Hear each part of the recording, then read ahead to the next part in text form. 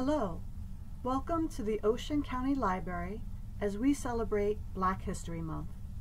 Our presentation today is called Madam President, the Legacy of Shirley Chisholm.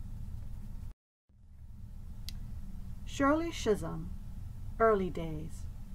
African-American Congresswoman Shirley Chisholm was born on November 30th, 1924 in Brooklyn, New York as Shirley Anita St. Hill. Shirley's parents, Charles and Ruby St. Hill, immigrated to the United States from Barbados during the 1920s. They both settled in Brooklyn, New York, where they met, fell in love, and married. Their marriage was a happy one, and Shirley was the first of 4 daughters born to the family. When Shirley was just 4 years old, her parents sent her and her sister Odessa to live with their maternal grandmother in Barbados. Shirley lived in Barbados for 7 years, before returning home to her family who had settled in Bedford-Stuyvesant, a neighborhood within Brooklyn, New York. As Shirley grew up, her parents instilled the importance of education and the value of having a career path. Shirley heeded their advice and excelled at all her studies in school. Shirley enrolled at the Girls' High School in Bedford-Stuyvesant, where she became vice president of the Honor Society. Although Shirley received scholarship offers from Vassar and Oberlin colleges, she enrolled in Brooklyn College in 1942, which was closer to home and did not charge tuition. Shirley Chisholm, passion for education and politics. During Shirley's time at Brooklyn College, she became focused on children's education and politics. At college, she joined 2 campus organizations, the Harriet Tubman Society and the Political Science Society. Both discuss politics. This led Shirley to become an active member in various local community organizations in her neighborhood of Bedford-Stuyvesant, where she learned the issues concerning residents. In 1946, Shirley graduated cum laude from Brooklyn College with a degree in sociology. After graduation, she began working as a teacher's aide for a daycare center in Harlem, a neighborhood in Upper Manhattan. Shirley's experience at the Harlem Daycare Center led her to enroll at Columbia University's college for their early childhood education graduate program. While working and attending Columbia Graduate School simultaneously, Shirley fell in love and got married to Conrad Chisholm in 1949. The couple tried to have children, but Shirley suffered 2 miscarriages before she found out she could never have children of her own. In the face of heartbreak, Shirley persevered and graduated in 1951 with her master's degree in early childhood education from Columbia University's Teachers College.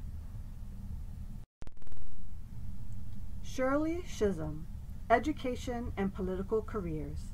Soon after receiving her master's degree, Shirley accepted a director's position for a daycare center in Manhattan's Lower East Side neighborhood. She would go on to manage several more daycare centers that focus on early childhood development. Shirley's dedication and excellence in managing daycare centers at an exceptional level led her to receive a position as an educational consultant for New York City's Division of Daycare in 1959, a position she held for 5 years. In 1960, as Shirley became frustrated with the Democratic Party, she co-founded a local New York City political group called Unity Democratic Club, with the goal of getting more African Americans and women into political office. In 1962, her political group was successful in getting a member elected into the New York State Assembly, and 2 other members elected into the Democratic Party's District Committee. In 1964, a seat representing the district of Bedford-Stuyvesant became vacant within the New York State Assembly. Shirley's Unity Democratic Club members encouraged her to run. Shirley's political campaign was successful, and she became the 2nd African-American woman to serve in the New York State Assembly. During Shirley's 4-year tenure as a New York State Assemblywoman, she helped sponsor over 50 bills that supported minorities, the working poor, women's rights, and educational opportunities, all platforms she always cared about. Some of these bills included the Search for Education, Elevation, and Knowledge, SEEK Program Bill, which offered scholarships to low-income, college-bound minority students. Expanding unemployment insurance benefits to cover domestic or personal workers bill. Allowing women teachers in New York State to maintain their tenure while out on maternity leave bill. In 1968, Shirley hoped to represent the 12th District of Bedford-Stuyvesant, Brooklyn, in the U.S. Congress. Her opponent, Republican James Farmer, dismissed Shirley based on her gender and called her the little school teacher. This political strategy backfired, since 60% of the registered voters in the Bedford-Stuyvesant neighborhood were women, and led Shirley to a landslide victory. With this, Shirley became the first African-American woman to serve in the U.S. Congress. In 1969, 9 African Americans, including Shirley, were sworn in at the Capitol, and became at that time the largest group of African American delegates ever to serve in Congress. Once in Congress, Shirley immediately went into action when she spoke out against the Vietnam War in her first floor speech as Congresswoman. Her direct demeanor, in addition to her gender, made her stand apart from the other congressional representatives. These traits were a source of strength for Shirley when she stated to the press the following about her role in Congress. "I have no intention of just sitting quietly and observing. I intend to focus on the nation's problems." In 1970, Shirley wrote her first book, an autobiography titled Unbought and Unbossed, which detailed her experiences on the campaign trail, her first term in Congress, and her life. The following year, Shirley became a founding member of the Congressional Black Caucus, CBC, and the National Women's Political Caucus. Her influence and high profile made her one of the most well-known female public figures, a fact backed by the Gallup poll's 10 Most Admired Women in the World of 1971, which ranked Shirley on that list. All of these events propelled Shirley to her next political adventure, running for President of the United States. Shirley Chisholm, Presidential Run. On January 25, 1972, Shirley made the announcement in Brooklyn, New York, that she was running for president. Her passion can be heard in Shirley's candidacy speech. "I stand before you today as a candidate for the Democratic nomination for the presidency of the United States of America. I am not the candidate of Black America, although I am Black and proud. I am not the candidate of the women's movement of this country, although I am a woman, and I am equally proud of that. I am not the candidate of any political bosses or fat cats or special interests. I stand here now without endorsements from many big-name politicians or celebrities or any other kind of prop. I do not intend to offer you the tired and glib cliches which for too long have been an accepted part of our political life. I am the candidate of the people of America, and my presence before you now symbolizes a new era in American political history." With this announcement, Shirley made history by becoming the first African-American woman to seek a major political party's nomination for the United States presidency.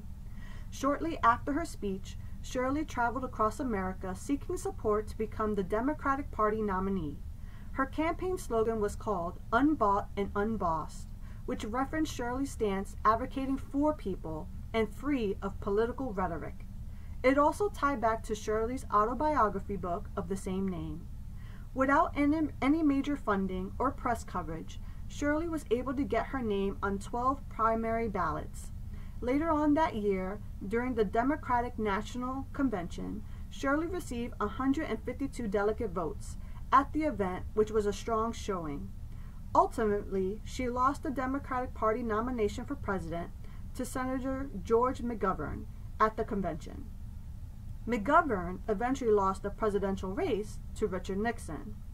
Though Shirley was defeated, her historical and groundbreaking campaign was made into a documentary called Shirley Chisholm for President by German filmmaker Peter Lindenthal. In 1973, Shirley released her second book, The Good Fight, which detailed her experiences of her historical presidential campaign bid. In 1974, Shirley ran for re-election of her congressional seat and won. During her time in Congress, Shirley played vital roles in saving and protecting the Office of Equal Opportunity, OEO, authoring a minimum wage bill, and becoming the first woman ever to serve on the House Rules Committee.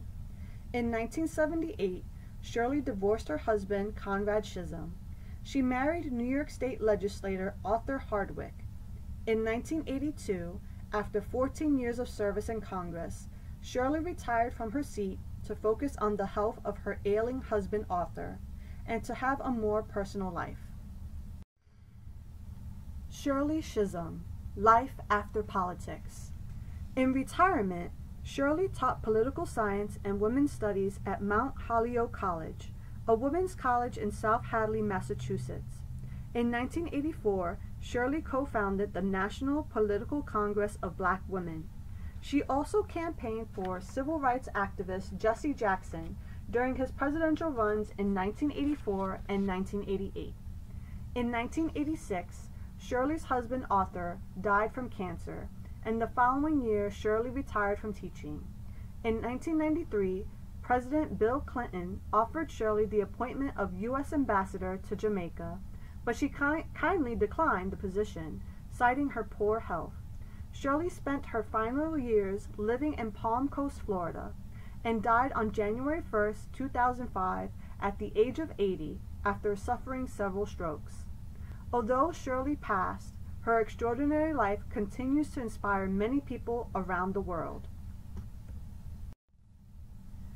Shirley Chisholm, Fame, Honors, and Legacy. In February 2005, PBS aired a Peabody Award-winning documentary called Shirley Chisholm 72, Unbought and Unbossed, directed by Sheila Lynch.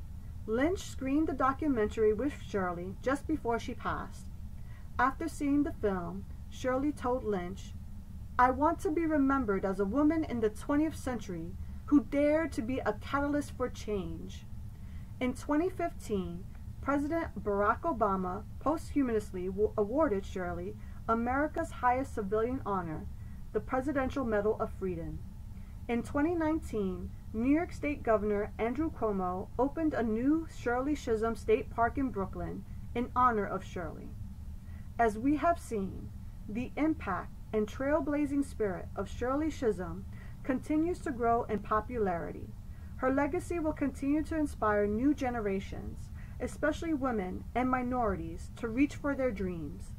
A lasting testament to the talent and genius of one of America's greatest women political leaders.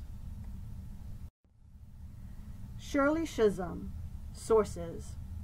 All the information presented today was found using the Ocean County Library's databases. These databases are free to use at home or in the library at any of our 21 branches with your Ocean County Library card. Shirley Chisholm. Image sources.